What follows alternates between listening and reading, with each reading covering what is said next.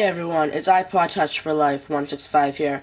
Quick update video sort of thing for you guys today. Today I'm going to be talking about the new Winterboard update that was released in Cydia. Now Winterboard is created by the same creator of Cydia, Sarek, also known as Jay Freeman. So I'll be showing you what the new update includes.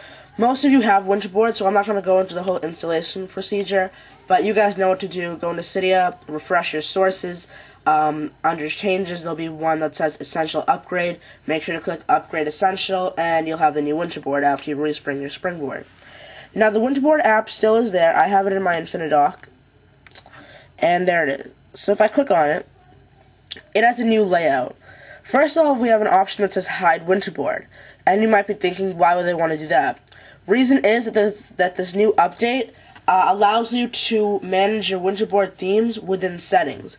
Now, there was an application during the summer, I believe, that let you do the same thing called Winterboard settings, but this is official right in the application. So that's why you would be able to have the option to hide Winterboard. I'm actually going to keep Winterboard, and I'll tell you why I'm going to do that a little bit later. Then there's the debug logging, so if Winterboard does anything wrong, it'll show, it gives you a log of what happened. The Winterboard hardly ever malfunctions, so I'm going to keep that off.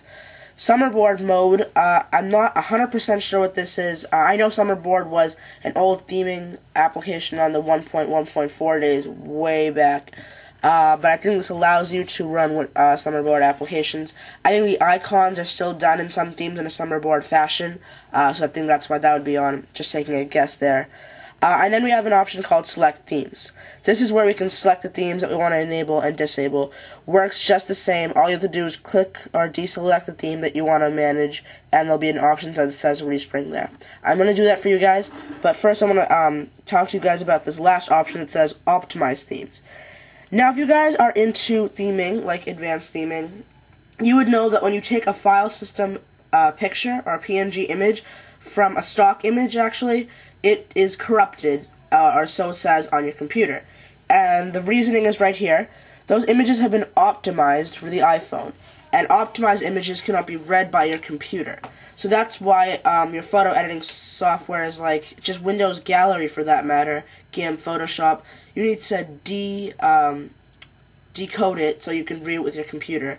iFunbox does the job. There's FixPNG and older software, but still works just the same. I use FixPNG because for some reason iFunbox isn't working for me. But all this lets you do is click Optimize Themes, and that just makes it so that all your themes run faster. If you're not into theming and making your own themes, then definitely do this because it'll make everything go faster. But like me, I'm theming, so if I click Optimize Themes, the theme on my theme on my iPod Touch will be optimized, and then I have to decode it so I can do more theming on my computer. So I would not do that unless you're completely sure you're not going to be theming and messing with the themes. Then you can do that because I think it'll make it run faster. Alright, so now another great feature of this is that you can view it in settings. I actually don't like this too much, so I wouldn't say a great feature because it takes longer. But if we go to settings, and we go into the Winterboard setting, we're greeted with the same menu we were greeted with when we opened up Winterboard.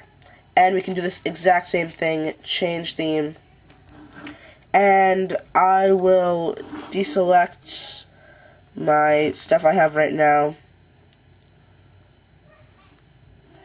and I will just enable the iComplete theme. And we can click the, now what we need to do is not click the home button. I don't know if that'll work, but I think what they want you to do is go back and click Respring. Now the reason I chose not to hide Winterboard, like I mentioned before, is that this is like 3 extra steps. To get to this same menu, you can open up Winterboard one step, or you have to go to Settings, then go into Winterboard. So 2 extra steps actually. But I find that takes longer. And then, of course, you have that 3rd step now where you have to actually go into change themes or whatever the option was called. I am not a huge fan of this new update, I'm going to be honest. And lucky for me, I saved the deb file, so I might be reverting back to the old one. I'm not sure because I know a lot of you won't do that, and then it might be confusing in my videos when I use Winterboard. So I'm not sure yet. But just a quick update video for you guys on this new update of Winterboard, one of the most popular applications for the iPod Touch or iPhone. My favorite by far. Then after that, there's SB settings and stuff like that. But anyways, guys, I want to thank you guys for watching. Make sure to like, comment, and subscribe if you're not already. Take it easy, guys, and have a good Easter break. And I will see you guys in the next video.